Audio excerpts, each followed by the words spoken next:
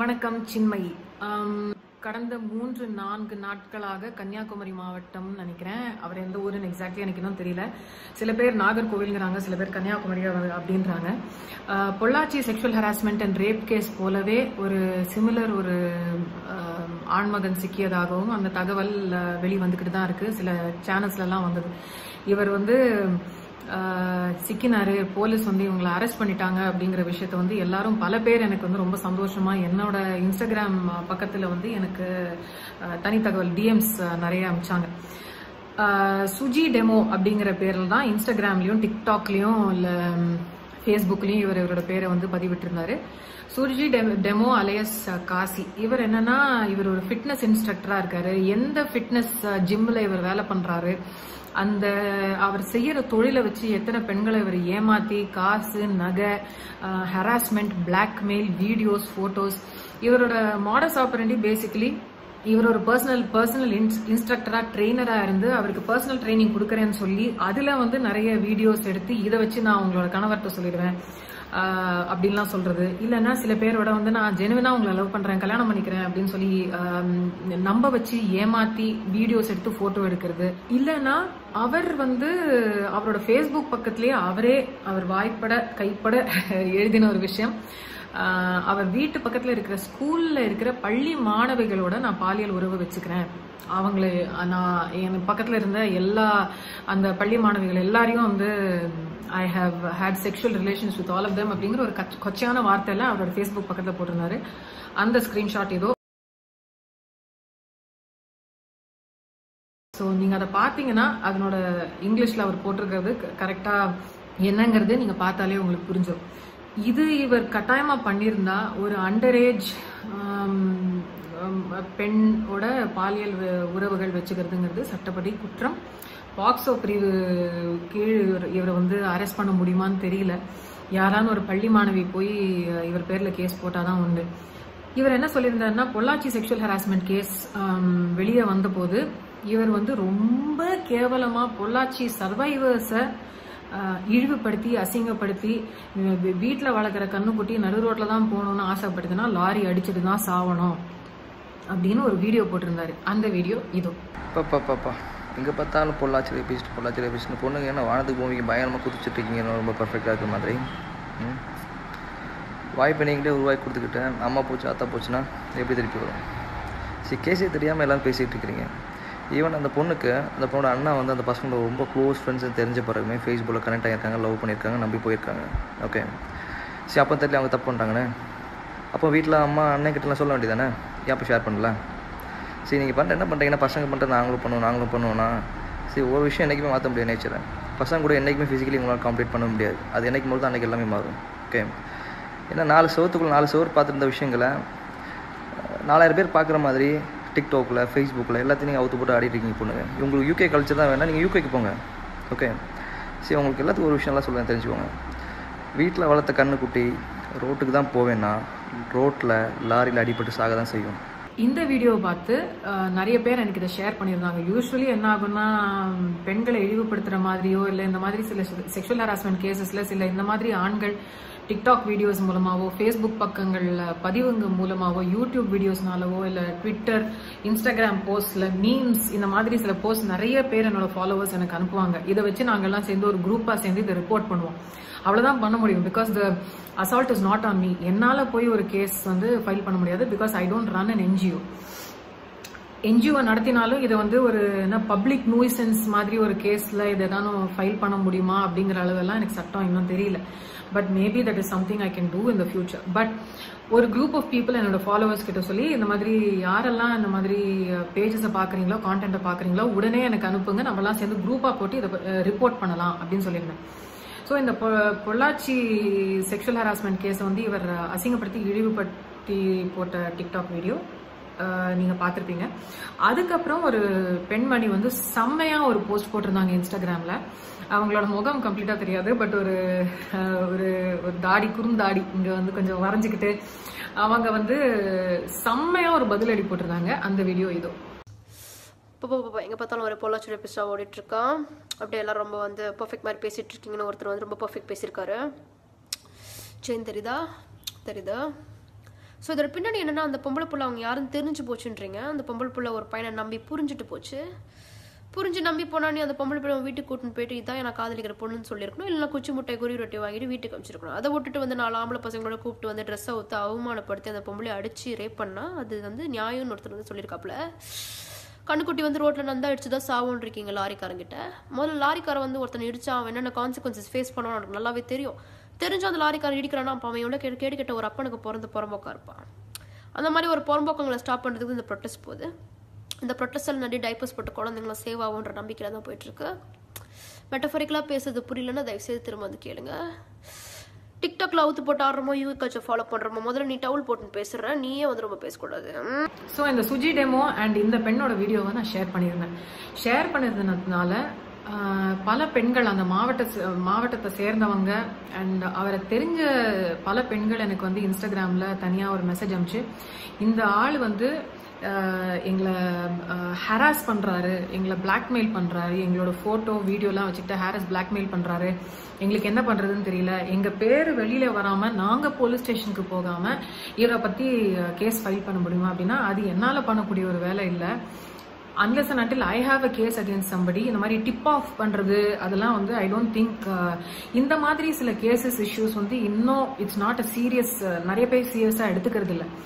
ஒரு வருஷம் முன்னாடி இந்த சுஜி டெமோ அவர்கள் வந்து பொள்ளாச்சி செக்ஷுவல் ஹராஸ்மெண்ட் கேஸ் வந்து இவ்வளவு கேவலமா பேசின போது எத்தனையோ ஊடகங்கள்னா இப்போ யூடியூப் சேனல் நடத்துறவங்க எல்லாம் ஊடகங்கள் ஆயிட்டாங்க. ஸோ அவங்க மீம் பேஜஸ், ஃபேஸ்புக்கில் இருக்கிற எத்தனையோ தனிநபர்கள், இன்ஸ்டாகிராமு, ட்விட்டர் எல்லாரும் சேர்ந்து சுஜி டெமோ சொல்றதுதான் கரெக்ட் அப்படின்னு சொல்லி கிளாப் தட்டி மச்சி நீங்க சொல்றதுதான் செம்ம, இப்படிதான் இப்போ வீட்டு பெண்கள் வீட்டுக்குள்ளதான் இருக்கும், அடைச்சி வைக்கணும். பேசிக்கலி நாங்க படிக்க போனாலோ வேலைக்கு போனாலோ எங்களை யாராலும் வந்து ஃப்ரெண்டுன்னு நம்ப வச்சோ அல்லது காலீக்னு நம்ப வச்சோ இல்லைன்னா திருமணம் செய்துக்கிறேன் ஒருத்தங்களை பிடிச்சிருக்கு உங்களை தெரிஞ்சுக்கணும்னு ஆசைப்படுறோம் அண்ட் அந்த ஒரு போக்கில் ஏதானும் ஏமாத்தி இது பண்ணா அப்பவும் அது எங்க தப்பு தான். யாரு தப்பு பண்றாங்களோ அதெல்லாம் யாரும் இது நீ ஏன் வந்து ஏமாந்த அப்படின்னு எங்களை கேட்கறது. வீடு திருடு போச்சுன்னா உன் வீடு ஏன் திருடு போச்சு, அதுக்கு திருடு போனதுக்கு நீ ஏன் வீட்டுல தங்க நகை வச்சிருக்க அப்படின்னு எவனும் கேட்கறது இல்லை. லாக்கர்ல வச்சுக்கலாம் கேட்கலாமா இருக்கலாம், அதுக்காக நம்ம தங்கம் விற்கிறது வாங்கறதெல்லாம் நிறுத்தவும் இல்லை. கல்யாணத்துல வந்து சவரனா வந்து டவுரி கொடுத்து வாங்கி இதெல்லாம் பண்றதையும் நிறுத்தல. ஹவவர் இந்த சுஜி டெமோட வீடியோ வந்து நான் ஷேர் பண்ணி இதை வந்து நான் கிரிட்டிசைஸ் பண்ணியிருந்தேன். அப்போ அந்த சுஜி டெமோ என்கிற காசு என்னையும் திட்டி அசிங்கமா சில வார்த்தைகள் இழிவுபடுத்தி எல்லாம் போட்ட போது டிஎம்ஸ்ல வந்து அவர் என்ன சொல்லியிருந்தாருன்னா, நான் ஸ்கூல் பசங்களை கூட நான் ரேப் பண்ணியிருக்கேன் அண்ட் எனக்கு நிறைய பாலிட்டிஷியன்ஸ் தெரியும், போலீஸை தெரியும், லாயரை தெரியும், எனக்கு இவங்க எல்லாரும் என்னோட கிளையண்ட்ஸ் தான், ஸோ என் பேர்ல யாருமே கை வைக்க முடியாது அப்படின்னு அவரே எனக்கு வந்து ஒரு மெசேஜ் அனுப்பிச்சிருந்தாரு. முதல்ல there are 2 things. இவர் வந்து புதுசா ஒரு அக்கௌண்ட் கிரியேட் பண்ணி எனக்கு வந்து மெசேஜ் பண்ணாரா இல்லை நிஜமாவே அது அவர் அக்கௌண்டா ஐ டோன்ட் நோ. அண்ட் அந்த மெசேஜ் இப்போ அது எங்க இருக்குன்னு போய் தேடி அதை நான் ரிப்போர்ட் பண்ணி பிளாக் பண்ணி இன்ஸ்டாகிராம்ல பண்ணியிருந்தேன். அந்த அக்கௌண்ட்டையும் அப்போ டேக் டவுன் பண்ணியிருந்தாங்க. அப்படிங்கிற பட்சத்தில் இந்த பெண்கள் நிறைய பேர் இந்த மாதிரி எங்களை ஹராஸ் பண்ணி பிளாக்மெயில் பண்றாரு, இந்த விஷயம் வந்து ஒரு பிசிக்கல் ட்ரெயினராக தான் தெரிய வந்தது, இல்லை ஒரு ஃப்ரெண்டா தெரிய வந்தது, இல்லைன்னா எனக்கு காதலிக்கிறேன்னு சொல்லிட்டு என்னை ஏமாத்திட்டாரு, இதுக்கு நான் என்ன பண்றது, இந்த வீடியோ எல்லாம் பான் சைட்ஸ்ல போட்டுருவேன்னு சொல்லி மிரட்டுறாரு அப்படின்னா அந்த பெண்களுக்கு நான் சொன்னது, தயவு செய்து யாரான ஒருத்தர் போய் போலீஸ் ஸ்டேஷன்ல கம்ப்ளைண்ட் கொடுங்க அப்படின்னு லிட்டரலி கெஞ்சினேன். ஏன்னா அதுக்கு மேல என்னால எதுவுமே பண்ண முடியாது. வேணும்னா உங்களோட கூட நான் போலீஸ் ஸ்டேஷனுக்கு கூட வரேன். This is something that I also offer to a lot of girls.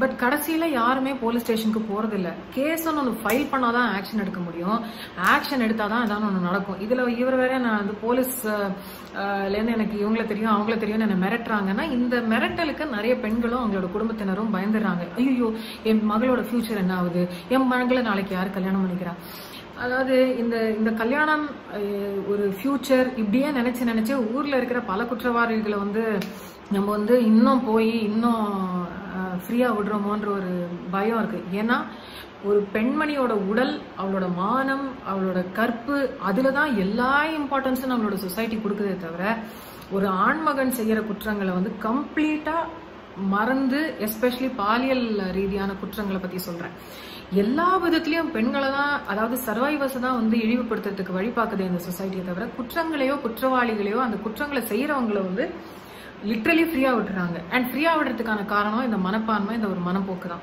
Thankfully யார் எந்த ஒரு பெண்மணி இந்த சுஜி டெமோ பேர்ல வந்து கேஸ் போட்டாங்களோ அவங்க லிட்டரலி ஹேட்ஸ் ஆஃப். ஏன்னா இதுக்கு தைரியம் வேணும்.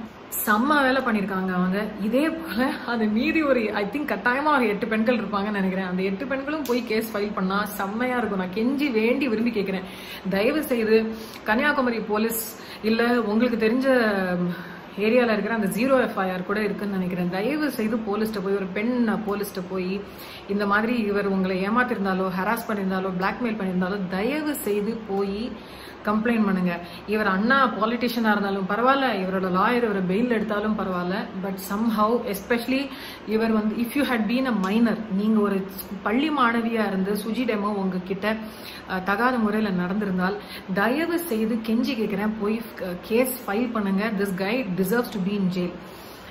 முக்கியமா சுஜி டெமோ வந்து இந்த லாரி கண்ணுக்குட்டி இந்த கதையெல்லாம் சொல்லும்போது யாரெல்லாம் அவர் வந்து நீங்க மச்சான் இந்த தம்பி சொல்றதுதான் கரெக்ட்னு சொன்ன இதே தமிழ் சமுதாயத்துல இருக்கிற பல பேரு இன்னைக்கு சுஜி டெமோ மாதிரி ஒரு சரியான ஒரு ராஸ்கல் வந்து ஜெயிலுக்குள்ள போயிட்டான்னு வந்து கைத்தட்டிட்டு இருப்பாங்க. சொசைட்டிங்கிறது இவ்வளவுதான். இந்த சொசைட்டியை நம்பியோ இந்த சொசைட்டியில இருக்கிற 4 பேரை நம்பியோ நம்மளோட வாழ்க்கையை வந்து நம்ம வாழ்க்கையில இருக்கிற முக்கியமான டெசிஷன்ஸோ இல்ல இந்த சொசைட்டில கொஞ்சம் கிளீன் அப் பண்ணணும்னு நினைக்கிறேன். சொசைட்டியை நம்பி எல்லாம் பண்ணாதீங்க. சொசைட்டியெல்லாம் நம்பி எதுவுமே பண்ணக்கூடாது.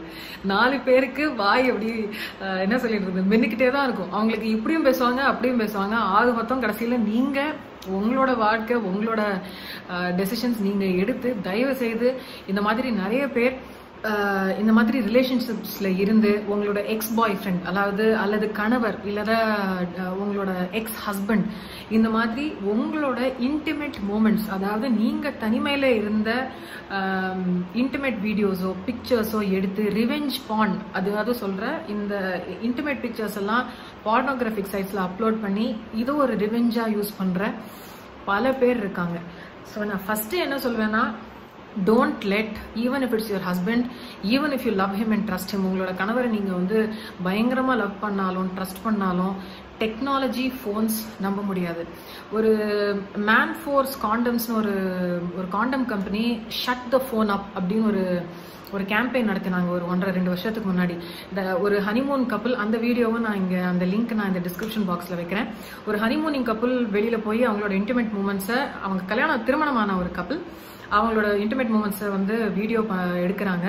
அவர் வந்து கடைக்கு போனாரு. கடைக்கு போய் ஃபோன் தொலைஞ்சு போயிருது. அப்போ இந்த மனைவி வந்து கேட்குறாங்க, எங்க உன்னோட ஃபோன். அதாவது நீங்க கம்ப்ளீட்டா லவ் பண்ற ஒரு பர்சனா இருந்தாலும் சரி, உங்களோட யூஸுக்காக நீங்க இந்த மாதிரி ஒரு நிறைய பேர் லாங் டிஸ்டன்ஸ் மேரேஜஸ்ல இருக்கீங்க. செக்ஸ்டிங் அப்படிங்கிறது ரொம்ப ஒரு between married couples it's a very very normal thing. But டெக்னாலஜியை நம்பாதீங்க, உங்களோட ஃபோனை நம்பாதீங்க. உங்க ஃபோன் திருட்டு போச்சுனாலோ காணாமல் போச்சுனாலோ அந்த டேட்டாவை எவன் வேணா எடுத்து எப்படி வேணா மிஸ்யூஸ் பண்ணலாம். உங்களோட இன்டிமேட் மூமெண்ட்ஸோ உங்களோட கண் பார்வைக்கு மட்டும் வச்சுக்கிட்டீங்கன்னா போதும். தயவுசெய்து இந்த கேமரா டெக்னாலஜி எல்லாத்தையும் நம்பாதீங்க.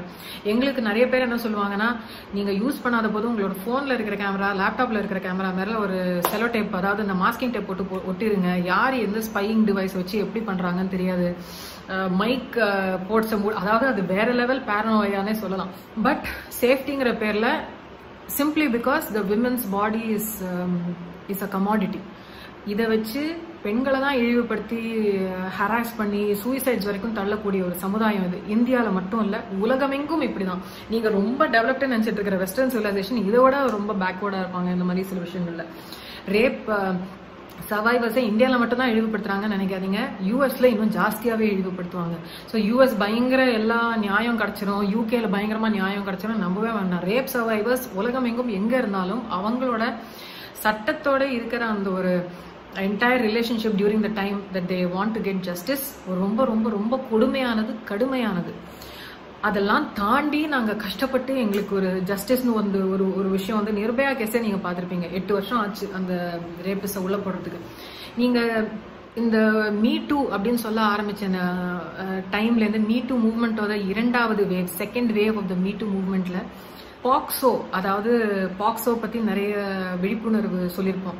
Prevention of sexual crimes against children, அதாவது குழந்தைகள் மேல இருக்கிற பாலியல் குற்றங்கள், அதுக்கு பாக்ஸோ சட்டங்கள் இருக்கின்றன. இன்னொன்னு பாத்தீங்கன்னா prevention of sexual harassment at the work place, which is the bash. பாஷ்ங்கிறது யாருனால வந்தது அப்படின்னு நீங்க கேட்டீங்கன்னா, பவரி தேவி அப்படின்னு ஒரு கவர்மெண்ட், ராஜஸ்தான் கவர்மெண்ட்ல இருக்கிற ஒரு சாத்தின். இந்த சாத்தின் யாருன்னு கேட்டீங்கன்னா, கவர்மெண்ட்ல ராஜஸ்தான் கவர்மெண்ட் நியமிச்ச பெண்கள் மற்றும் ஆண்கள் வில்லேஜஸ், கிராமங்கள்ல போய் சின்ன சின்ன குழந்தைகள் அவங்களோட குழந்தைகளோட திருமணத்தை நிறுத்த சொல்லி அவங்களுக்கு அவேர்னஸ் கொடுக்க சொல்லி கிரியேட் பண்ற ஒரு சிஸ்டம் ஆனது. பவரி தேவி அவர்கள் அவங்களோட கிராமத்துல ஒரு 9 மாசமோ 10 மாச பெண் குழந்தைக்கும் ஒரு ஆண்மகனுக்கும் இருந்த கல்யாணத்தை தடுத்து நிறுத்தினதுனால பவரி தேவிய அந்த கிராமத்தை கொண்ட 5 மேல்ஜாதி ஆண்கள் கேங்ரேப் பண்ணாங்க.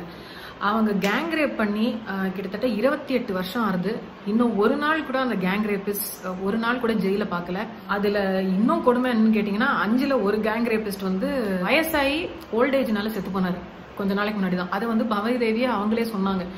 போன வருஷம் பர்காதத் நடத்திய வீத விமென் அப்படின்னு ஒரு ஈவெண்ட் இருந்தது பெங்களூர்ல. அந்த ஒரு நாள் பவரி தேவி அவர்களை மீட் பண்ற ஒரு, அதாவது கடவுளை கூட நான் மீட் பண்ணனா அவ்வளவு சந்தோஷப்படுவேனான்னு தெரியல. ஆனா பவரி தேவியை மீட் பண்ண போது அவ்வளவு அப்படி ஒரு தைரியம், அப்படி ஒரு எங்க எல்லாரையும் அப்படியே ஒரு நிமிர்ந்த நடையும் நேர்கொண்ட பார்வையும் அப்படி நின்னாங்க. அவங்க கிட்ட முக்கியமா கேட்ட ஒரு விஷயம் என்னன்னா, அவங்க கிராமத்துல இருந்தவங்க, அவங்க அந்த கிராமத்தை சேர்ந்த ஒரு டயலெக்ட், அதாவது ஹிந்தி கூட இல்ல, அந்த லோக்கல் ஏரியால இருக்கிற ஒரு டயலெக்ட் பேசுறாங்க.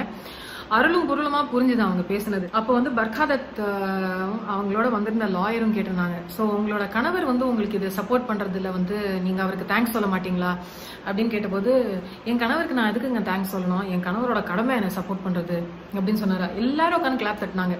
பட் அவங்களுக்கு இருக்கிற அந்த தைரியம், லிட்ரலி ஒரு ஆங்கிலம் பேச தெரியாத, படிப்பறிவு இல்லாத, ஒடுக்கப்பட்ட ஜாதியை சேர்ந்த ஒரு பெண்மணி தான் பவரி தேவி. பவரி தேவியோட சாக்ரிஃபைஸ், பவரி தேவியோட ஒர்க் அண்ட் அவங்கனால வந்த விஷாகா கைட்லைன்ஸ். அந்த விஷாகாங்கிறது பல என்ஜிஓ சேர்ந்து அவங்களுக்காக இந்த ஒரு கேஸை போராடினாங்க. அந்த விஷாகா கைட்லைன்ஸ் நீங்க பாத்தீங்கன்னா அதுலயே நிறைய லூப் ஹோல்ஸ் இருக்கு. பவரி தேவிக்கு இன்னைக்கு கூட பவரி தேவிக்கு அந்த Vishaka guidelines will not help. So இந்த prevention of sexual harassment at the workplace, Vishaka guidelines அப்படின்னு நம்ம சிட்டில இருக்கிற ஒர்க் பிளேஸ்ல கம்ப்யூட்டர் கம்பெனிஸ்லயும் இல்ல கார்பரேட் கம்பெனிஸ்லயும் ஒர்க் பண்ணிட்டு இருக்கிற எத்தனையோ பெண்மணிகளால ஒரு பாஷ் ஆக்ட் எங்க, என்னோட ஐசிசி இன்டர்னல் கம்ப்ளைண்ட்ஸ் கமிட்டி எங்க, இன்டர்னல் கம்ப்ளைண்ட்ஸ் கமிட்டிங்கிறது ஒரு போலீஸ் ஸ்டேஷனுக்கு போகாம உங்களோட பள்ளியிலயோ உங்களோட கல்லூரியிலயோ இல்ல நீங்க பணி செய்யற ஒரு இடத்துலயோ 5க்கும் மேற்பட்ட 10க்கும் மேற்பட்ட எம்ப்ளாயிஸ் இருந்தா மேண்டேட்டரிலி ஒரு ஐசிசி இருக்கணும். இந்த மாதிரி செக்ஷுவல் ஹராஸ்மெண்ட் கேசஸோ உள்ளே